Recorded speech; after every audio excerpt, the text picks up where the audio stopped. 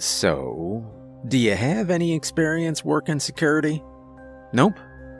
Okay, but you have completed the online course, correct? There was an online course? The skinny man slammed his head into his hand. Buddy told me his name. I just couldn't remember. Look, I said, leaning forward with a smile. What do you need me to do exactly? Check some cameras? Yell at some teenagers? Stay awake all night without the help of illegal, but totally legal stimulants? I winked. He stared at me, but didn't smile. I got you, man. Whatever you need, I got it down. Of course, I can always learn as I go. The skinny man stressed sighed into both his hands. He had an okay dress shirt, but it was covered in sweat. Tell me about your last job at the dollar store, he finally said. No. Legally, I don't actually have to talk about it to Teri. My name is Teri. Don't be silly, Teri. I knew that. Now, our great government has declared that whatever you're about to say, I guarantee it has not. Shut up, Teri. Sorry. I don't want to talk about the dollar store. Teri was quiet for a moment. I could see those two nerdy little eyes judging me. Corporate bitch, this one. I couldn't judge him too much, though. Nowadays, I was just as much a government slave as him. Teri sat up, shuffled some papers on his desk, pushed back his glasses that were falling off his nose. Johnny Del Montag. Is that right? I shuddered a bit at the mention of my last name. Yeah, that's it. What makes you think you'll be a good fit for this job, Johnny?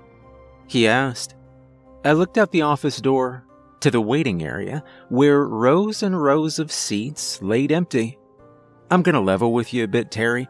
Normally this is where I'd continue to talk out my ass and give you some pretty words that may or may not work. I turned back to look him in the eye. But honestly, Teri, I think the fact that I'm here and I'm breathing might be enough. Teri groaned, not looking up from the papers on his desk. Unfortunately, you're right, he muttered. I smiled. Do you even remember what we do here, Johnny? He asked. I blanked for a moment. Refresh my memory? Do you actually even care? Well, is it important? No, he said, pulling out a sheet of paper and handing it to me. What is important is this list. Now look, all I need you to do is follow these rules and... Wait, I interrupted. I can't use the bathroom between 12 and 2 a.m.? No, that's really important, Johnny. If you do, I'm pretty sure that's illegal. I interrupted. Jesus, Johnny, I'll throw in another 20 a night. Just piss in a bucket or something if you have to go then. I looked back up at him. I think this man was a little bit wacko. Okay, the kid in black I'm supposed to ignore. He's like the owner's son or something? Not important. Just stay away from it. Okay, and look, Johnny, I'm really hoping to leave in an hour. Can you start tonight or no? Ah, crap. I didn't want to start today. Better not let this slip, though. Sure. I pulled my old beater back into, I should really figure out what this place actually is. Doesn't matter, though. It's work now. I grabbed my fast food bag and headed for the door. Teri passed me by on my way in with a nervous smile on his face. You went over the list, right, Johnny? He asked. Oh, shit. That dumb list, it was... Shit, I couldn't remember what I did with it. I just smiled and nodded. It couldn't be that important. Teri handed me the keys and a weird purple pokey thing. For number 7. He said, don't forget that one. I smiled and nodded, pretending to know what he was talking about. Okay, he said. Also, don't forget about Rule 3 when it comes to that food. I'm heading out now. Good luck, Johnny." With that, he scampered off. Sprinted away was more like it. Anyway, with that, I entered the building, locked the door behind me, and made my way to the surveillance room. I plopped my fast food down. I didn't get a good look at that list, but I certainly didn't see anything about this on it. The feed seemed a bit glitchy. Teri, dude, you gotta keep your stuff up to date. A rat crawled out of a nearby vent. It crawled down and approached me cautiously. I smiled and tossed him a French fry. He seemed to stare at it for a moment before grabbing it and scampering off. Shit, I actually didn't know how to interact with a camera feed. Ah well, figure I can just mash every button until I find the one that works. One of them shut the screen off, but hitting it again turned everything back on. Rat Buddy came back with a friend, followed by a third. I ignored them for now, just focusing on how to work this computer. I was about to press this weird red button off to the side of the keyboard when my arm accidentally knocked my drink over. I hope that wasn't rule number 3. I quickly took my sweater sleeve and rubbed it over the keyboard. I hit all of the keys, but other than shutting off the screen and opening a few weird tabs, nothing happened. I thought about calling Teri, but figured it was better if I pretended I knew exactly what I was doing. I could get away with that for a while.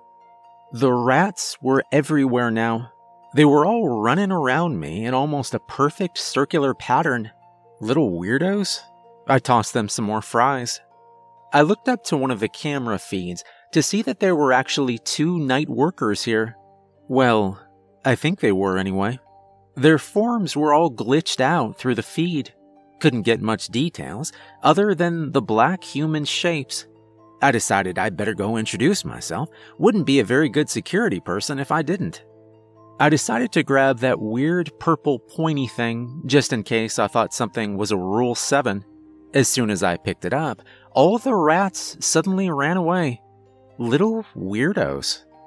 As I made my way down through this place, I realized I didn't actually know what room they were in. I opened one door, and what sounded like a high-pitched scream rang out. I quickly slammed the door. Guess you need earplugs to work with whatever's in there. Finally, I found the 2, though. It looked like my camera feed hadn't actually been lying to me. These poor guys were so covered in coal or sud or whatever that it looked like they were completely black. Everything except their eyes, which looked like they'd been burnt white. Not sure how they even saw me. I introduced myself without delay. "Hey, guys, guess you're the night crew, huh? Teri didn't tell me there were other night workers. My name's Johnny, and—" "Leave us be, mortal. We've been here since before you were even a part of this world, and we demand that we be left in peace." They practically roared at me. Jeez, it wasn't just the eyes and the body. Some of the fumes here really must have done a number on these guys' vocals. This is the problem with the corporations. This right here. Whoa, sorry guys, I'm sorry. Didn't mean to bother you, just making sure you're not teenagers. Oh, by the way, I bet you can get this place to cover surgery for those eyes. Probably even sue them if they don't. I awkwardly started to back out, while the 2 stared at me. "What's wrong with our eyes?" One said. Sorry to bother you, gentlemen." As I made my way back through the dark hallways, I ran into another dude. He didn't look like another worker, but was dressed in all black. Owner's son, I'm guessing. I smiled and nodded, remembering he didn't like to be talked to. He looked back and gave a sadistic grin that reminded me way too much of my brother. I walked past, but this dude turned around and started following me, all the way to the surveillance room where I locked the door on him. I sat back and waited. 1 a.m. Some children showed up in one of the rooms. I was able to use the intercom to get them to scatter. They kept coming back though, and there was always more of them. Never got a good look, but I could tell they were young by their faint silhouettes. Eventually, I decided I was just going to ignore them. I'm not calling the cops on kids. 1:45 a.m. Sorry, Teri, but I'm not using a bucket, and I gotta go. I opened the door to the surveillance room and nearly jumped out of my skin. That weird dude that followed me was still there, grinning. I just stood there for a minute. Wait, maybe this guy needed something. Maybe this was about Rule 7? I grabbed the purple thing and offered it to him. His expression changed to shock as he stared at it. He looked up at me, then back to the pokey thing. Suddenly, he smiled with true glee in his eyes, grabbed it, and ran away. Geez, I can see why Teri wanted me to stay away from him. There was something off about that guy. I found the bathroom and closed an empty stall, and then there was a loud banging on the stall door. I opened it and was greeted by what looked like a feral, red-eyed albino. He looked like he was about to charge me, but I quickly smiled and patted him on the shoulder. As I left, he just stared at me with an expression I could only describe as flabbergasted. He had a split tongue, too. And then I saw a bunch of those workers, still all blacked out, running away from something. What followed was that weird dude from earlier, riding on top of a horde of rats while pointing that purple thing at them. It took me a moment to process what I just saw. I decided it was best not to think about it too much. 4:47 a.m. The workers were running wild. Occasionally one would bang on my door, only to run away as Weirdo Boy King of the Rats made his next round. There were these weird, sorta human-looking things, sulking around with no faces and extra long limbs. Occasionally these weird bloody faces would flicker over the cameras for a bit. These weird dudes in hats seemed to be teleporting around the place. 5:30 a.m. So, Johnny, how'd it go? You're alive, so I'm assuming you didn't have any issues with the rules. I forced a laugh at his bad joke and tossed him the keys back. No troubles. Oh, but I forgot to dump the piss bucket, though. Mind getting that for me? Teri sighed and nodded, walking inside. As I was walking out, I heard Teri scream from inside the building. I quickly started my engine and sped out of there. Whatever it was, I could make up an explanation later. I started to drive along, and that's when I heard something behind me. I looked behind to see that my new workplace had just exploded. I guess I'm gonna have to find a new job. Maybe it's for the best.